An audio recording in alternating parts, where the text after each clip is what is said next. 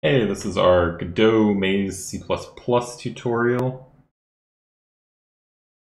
We're going to be using both Godot and Visual Studio today, so open up your project and Godot. I'm going to switch back and forth once in a while.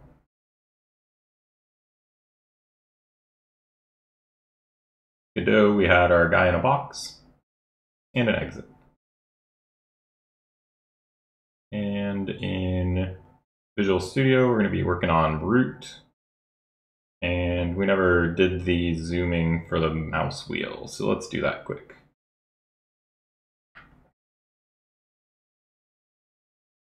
We're just going to grab a vector2 result from getting the existing zoom level.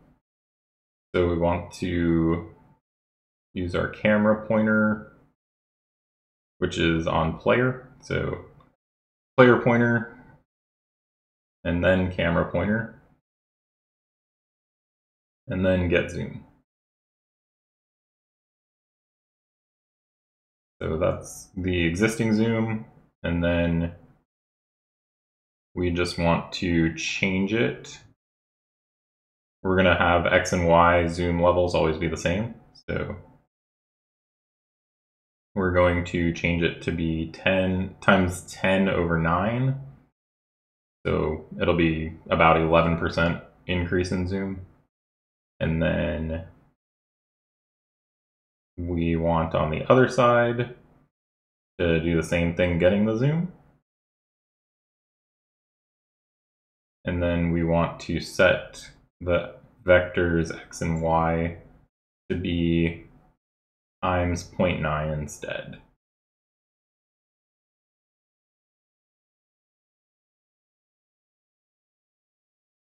And then we need to set the zoom back. So we are going to do our player pointer and then the camera pointer, set zoom, and the vector that we just changed. And we're going to do that in both cases. And that's all we really need. But we can add, let's add a cap to how far you can zoom out. So if our zoom level is greater than 1.25, then we will set it to 1.25. We could do the same for zooming in and set some lower threshold, but you get the point. You can do it yourself if you'd like. And then let's run it in Godot, and it works. We have zoom. Our background is no longer big enough if we are zoomed out. So let's go to our player scene, and then the background on it, let's change the position. Let's just do minus 1600 minus 1000 and 3200 by 2000. Doesn't matter, anything that's big enough is fine. And now we have it covered properly. And if you ever try to do a background this way in a real game, you'll constantly run into frustrations like this. That's why you shouldn't do it. But there are times you want to have things attached to your player, so I just want to convey the concept.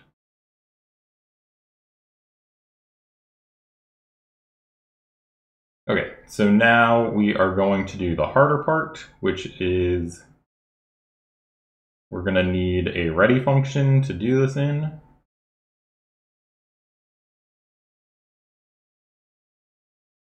And we're going to need a static vector 2 for our maze dimensions. And let's put that with our other stuff, our other variables.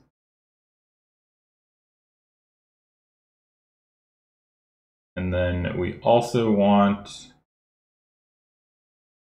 some pointers to the exit node and the outer walls node. This is because we're going to change the position of the exit based on our dimensions, and we're going to change how large the outer walls are based on our dimensions. So to make this changeable in Godot, we're going to need a getter and setter. So let's do set maze dimensions and get maze dimensions.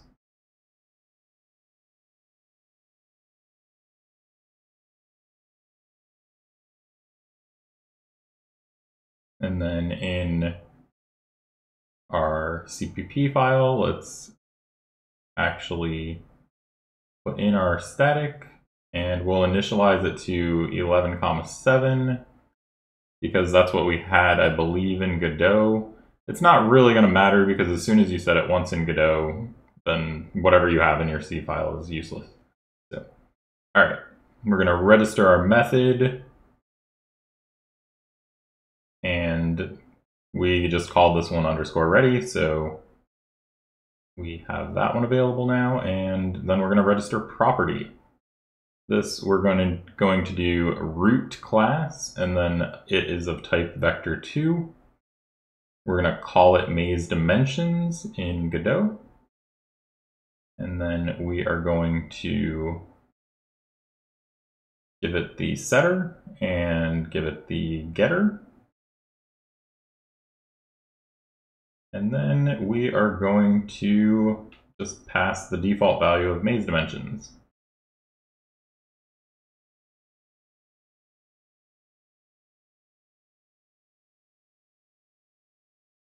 And then our onReady function, let's move it to the bottom. And let's do our getter and setter quick first so that we don't forget about them.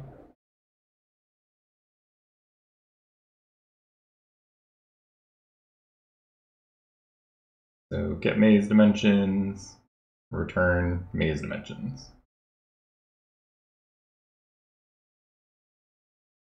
And then set maze dimensions. Shockingly enough, we will set our maze dimension.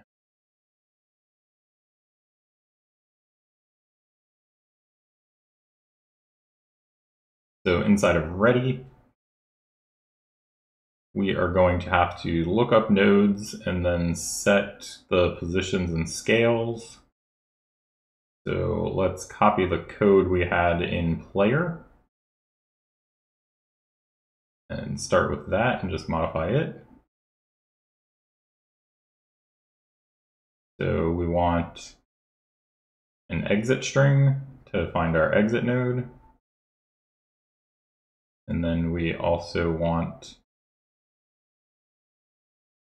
an outer walls string to find the outer wall node.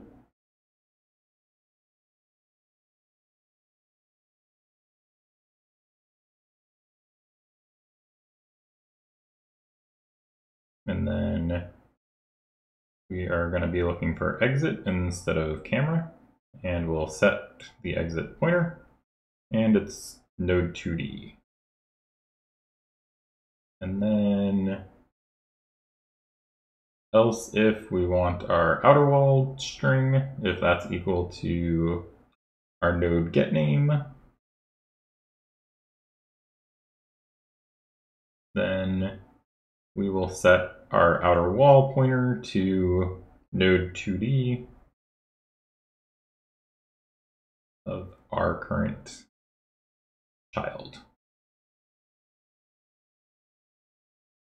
Now we have the exit pointer, so we're going to set the position of the exit, and we're just going to create a vector2.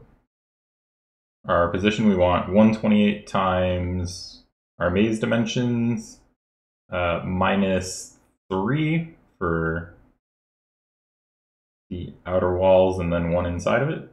And we want that for both the x and y.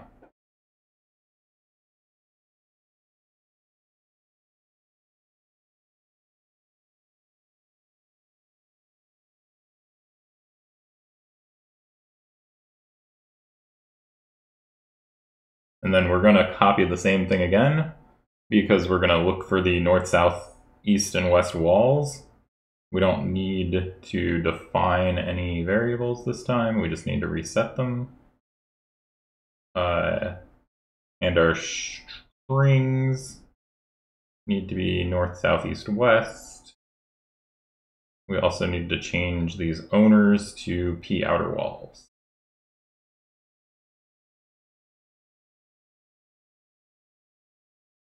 So we're getting the children of outer walls and then the child count of outer walls. Now our strings north, and then we want southeast west.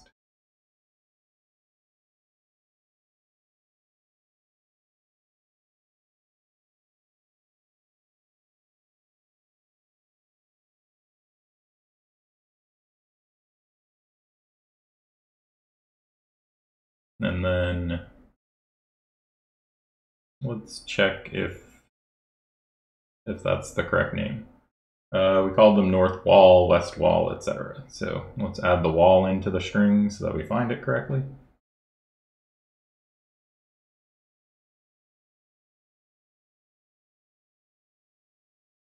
All right, and then we have our child count, we have our children. We need to set our node inside the loop to be outer walls child instead of the owner child. And then we need to,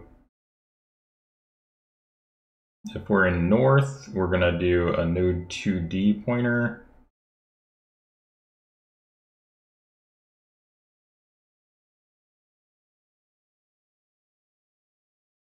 We're just gonna temporarily have a node 2D pointer to do all the stuff instead of constantly casting and making a mess.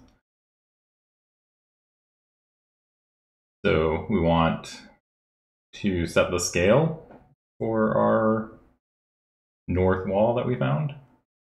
We want the scale to be maze dimensions x in the x direction and 1 in the y direction. And then we are going to copy paste this.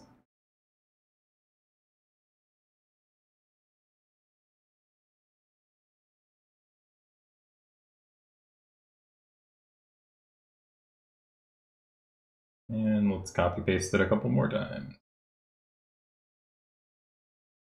And I'm bad at copy pasting, but whatever.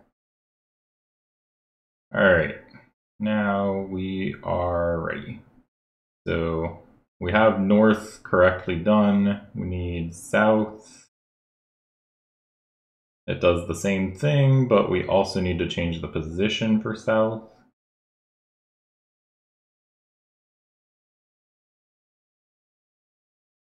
So wall set position, and then a vector 2, minus 128 for the x, and 128 times maze dimensions minus 2, sorry.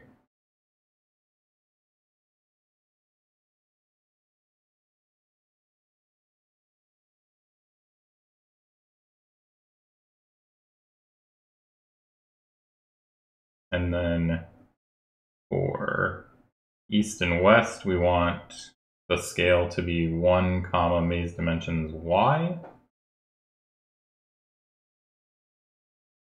And we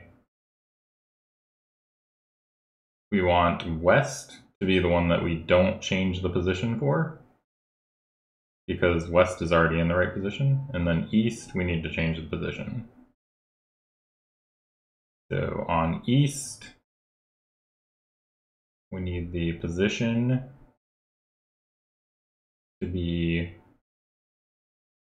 128 times maze dimensions x minus 2, and then comma negative 128 for the y.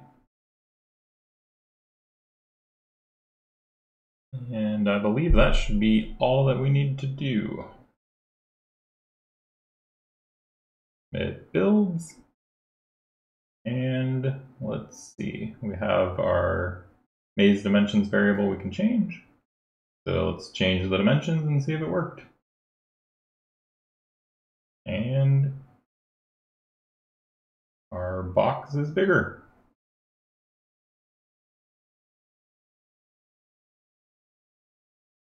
And then we can set it back down to a smaller dimension so that it's quicker to walk to the exit. and that's it.